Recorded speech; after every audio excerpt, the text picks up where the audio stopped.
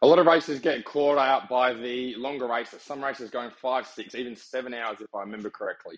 Second thing is there's going to be lots of picking the bike up and putting it down. So it's definitely going to be exerting you physically. And then third thing is skills just aren't enough. You need to be able to have endurance to be able to get through these types of events. So what I'm going to do in this video is show you how to combat those 3 problems for the Grassroots Australia series, so you can give it a good crack going into the next round. So first thing that we want to tackle is the long races will catch riders off guard. So some of the races had laps where the laps were going about 2 hours, and then due to conditions, even longer. So even if there's a 4-hour cutoff, if it's a 2-hour lap and you go through, it's 10 minutes before the cutoff, that means you go through for another 2-hour lap. So a 4-hour race turns into a 6-hour race. I've seen recently that a lot of riders get caught off guard by this because they look at it and they go, okay, it's a 4-hour event, but really it's probably a 6-hour event or maybe even longer. So how do you combat this?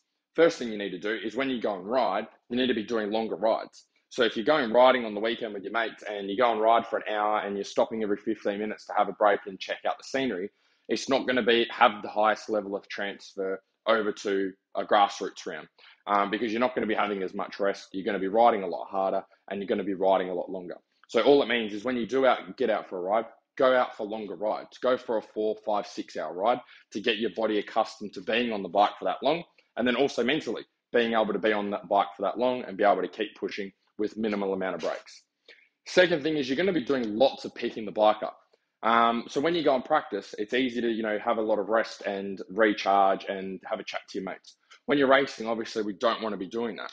So if you're going to be picking the bike up lots, it's going to be taxing you a lot. The way that we make that easier is you need to get yourself as strong as you can. The stronger you can get yourself, the lighter it's going to be to pick up your 100 kilo plus bike. The lighter you can make that bike feel for yourself, the less energy it's going to take out of you. So if you're doing like a really snotty hill climb and it's you're on the side of a hill and it's an awkward angle and you've got to pick 100 kilos plus a bike weight up, plus trying to get your body weight up the hill, if you can get yourself stronger, it's going to make that feel a lot lighter. If we can get it to feel a lot lighter, you're going to use a lot less energy. If you use a lot less energy, then when you finally get to the top of the hill, you're going to be able to recharge much quicker because you haven't taxed yourself as much. So how do you get yourself stronger? First thing that we need to do that I would recommend investing in or getting would be a squat rack, a bar and a squat rack, and also some bumper plates as well.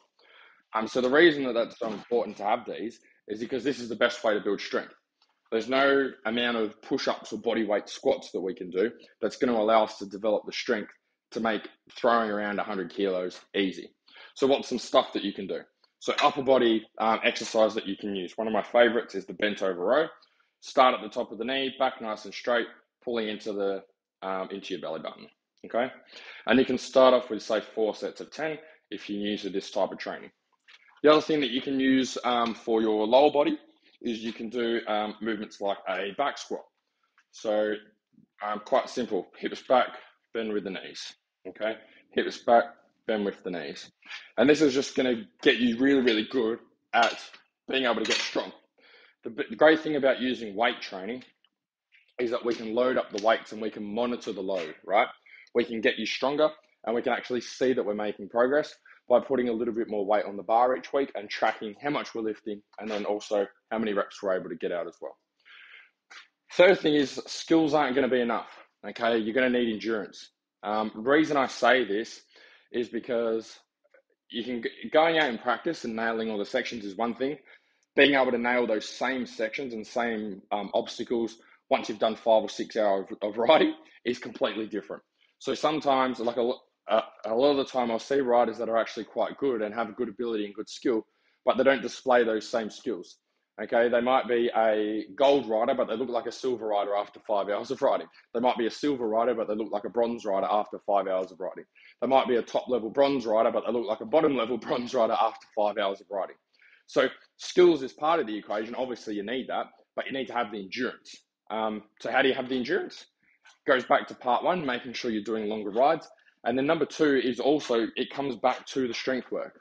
Okay, that will help to give you the endurance. The riders that aren't strong enough, okay, the riders that need to be a lot stronger aren't doing enough strength training or bike time or weight training to get their strength up. What happens is in those opening hours, they might be fast, but they're exerting a lot more energy than what they should be. Okay, instead of getting to the halfway point of the race and only being at 80% of their 20% of their fuel tank being used and having 80% left, they might be at 50%.